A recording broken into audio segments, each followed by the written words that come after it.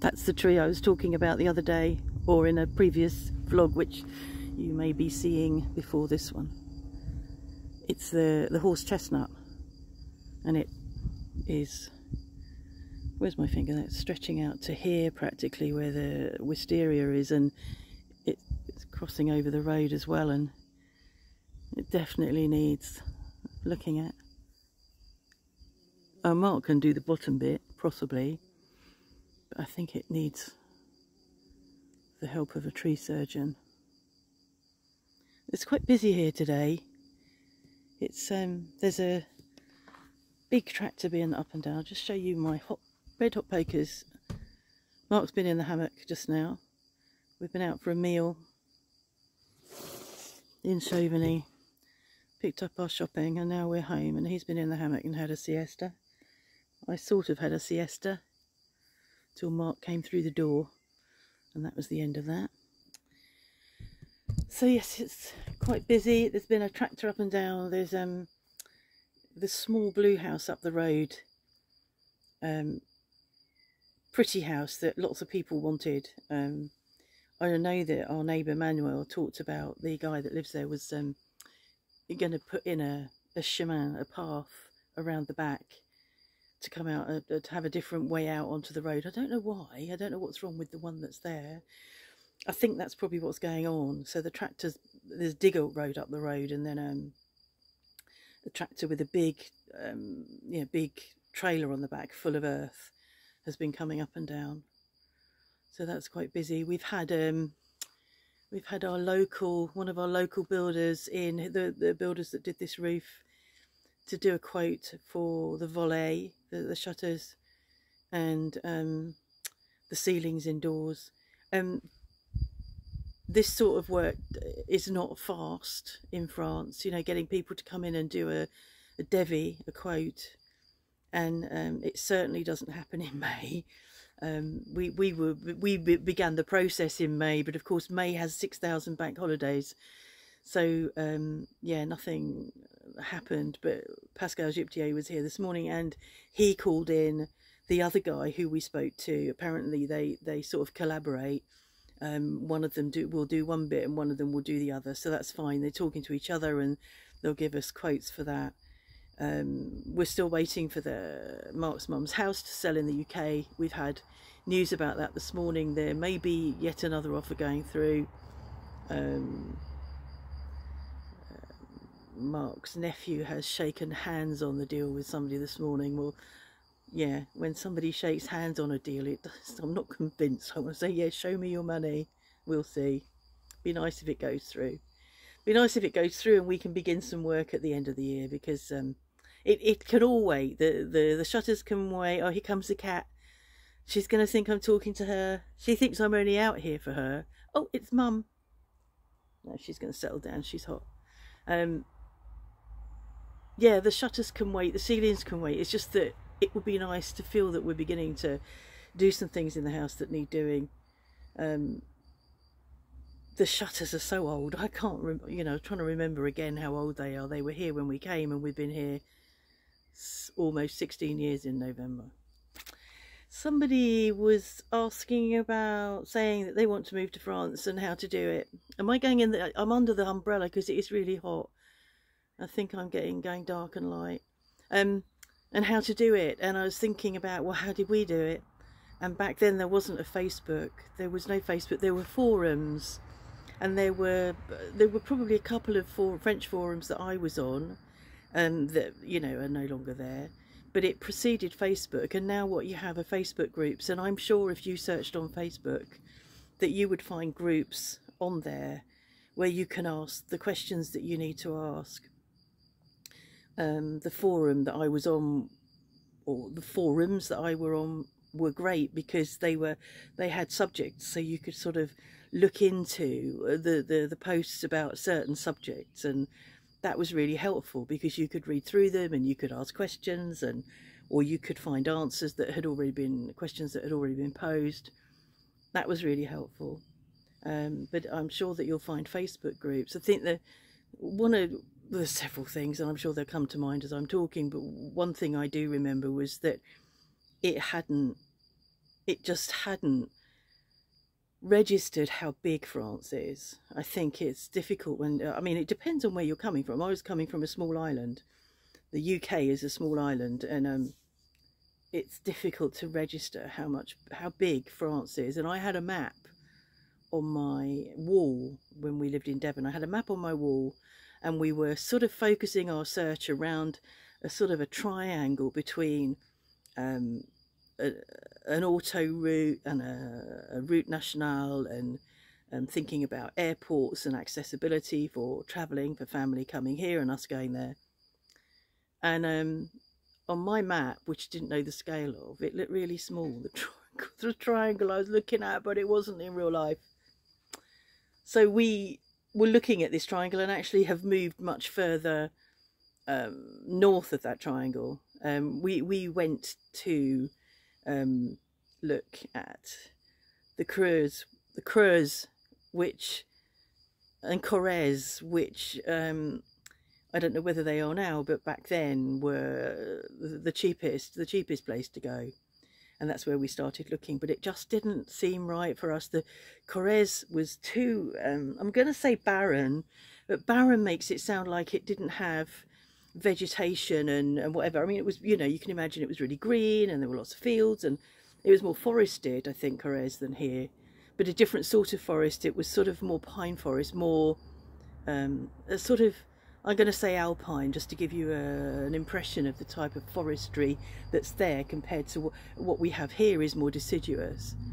But it just, yeah, it didn't fit for us. It felt too barren, too empty, and we wanted quiet, and we wanted to be away from, you know, sort of large conglomerations of people, but we didn't want to be so away from and so distant, and that's how it felt. And I mean, obviously it's where we were, and there must have been places in Corrèze that weren't so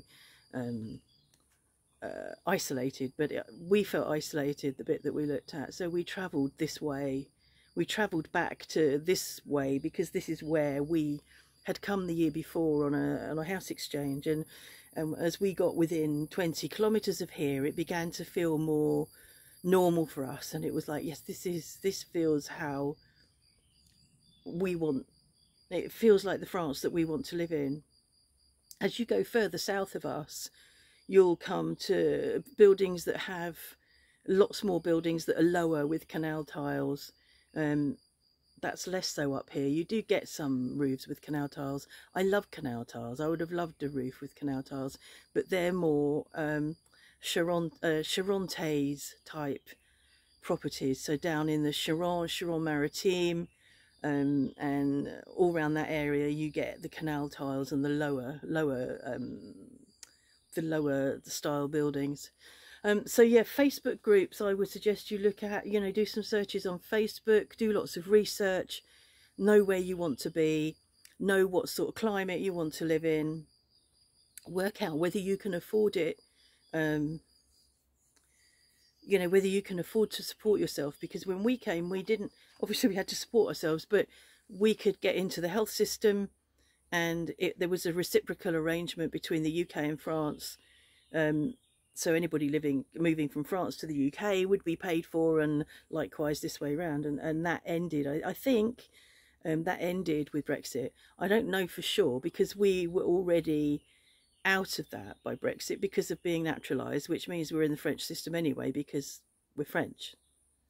So yeah, you need to know that you can afford your medical expenses, and you need to have enough money to support yourself.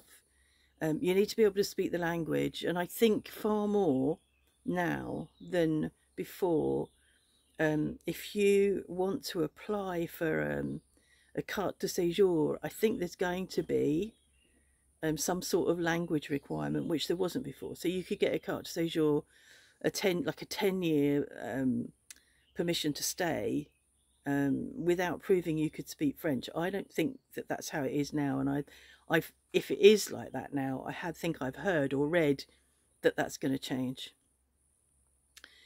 So what else do you need to do? How else do you need to do it? you need to know why you're coming. I think you really need to think hard about, why am I doing this? Because it's not easy to remove yourself from your comfort zone and move yourself into a foreign country where the culture is different, the rules are different, the understanding of life is different. It's not an easy thing to do, and if you've come to escape something, you're not going to be able to do that, you know, because quite often people will move away from or escape from crap that's happening to them over in the country that they're living in. But actually, quite often we bring that with us. It's like stuff we're carrying inside rather than something external. So you know, that's not a good reason to be coming.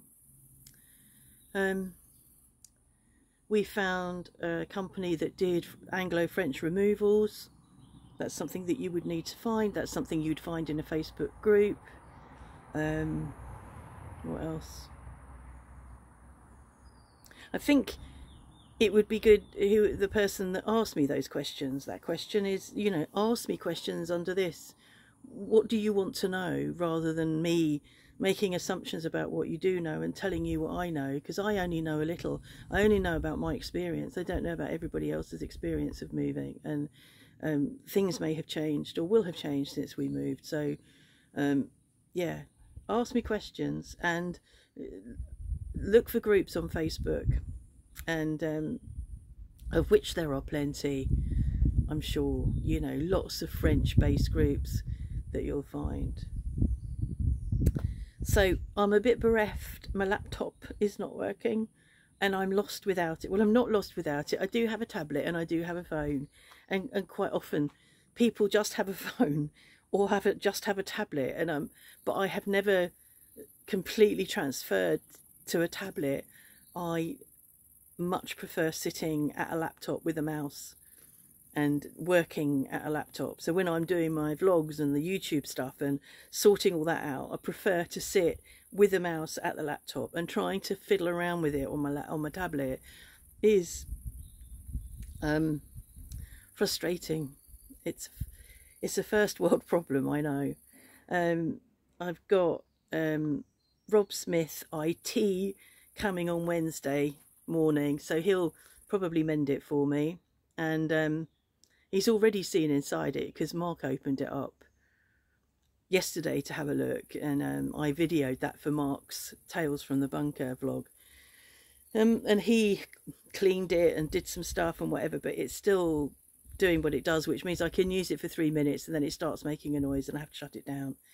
So I'm hoping that Rob can resolve it when he comes on Wednesday, and that I can at least limp it along till later this year, because I did talk about getting an iMac, and I then said that I wasn't going to get one because I don't know, I said that I wasn't going to get one, but I think if I replace the laptop with another laptop, I might be disappointed that I hadn't actually, whilst I could afford to, get an iMac. So I'm going to hopefully limp my laptop through till the end of the year and see where we're at. So I'm feeling a bit lost, but meanwhile I'm playing games. One of my games is still not working, so I'm playing SimCity Build It and getting terrible neck ache from playing, which is really bad, isn't it? I'm getting neck ache, but not stopping playing the game. Anyway, that's it from me, and I'm going to go back in. It's actually cool under here, under the umbrella, but I'm going to go back in to play my game. Okay, take care.